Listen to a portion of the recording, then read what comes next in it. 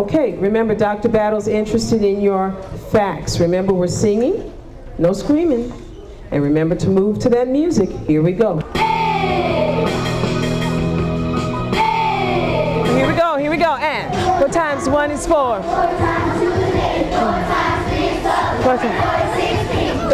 Get those hands up.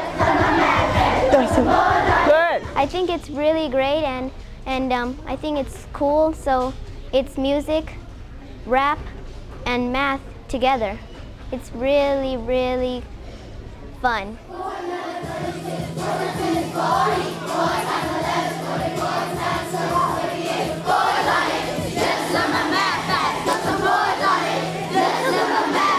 Our mathematics program needs some adjustment. So what we're doing is trying to find ways to engage the children so that we can increase mathematics performance. We're doing this so we can learn our multiplication. It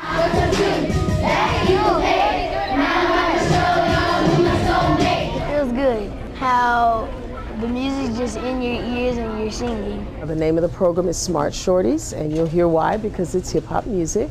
And we are working on our 4s. And we also have a board that tracks their progress. So as they master, their names go on the board. We get to sing and we get to say our math facts. 4 times 3 is 12, 4 is 16. Those are 4s on it, just learn my math facts. Those are 4s on it, just learn my math facts. It mixes music that the kids are familiar with, the rhythms, the beats, and they incorporate the math facts, and we can see instantaneous results in them learning their facts. That rhythm, that beat, that song you know, all that helps you to remember what you're learning. Would you repeat after me, please?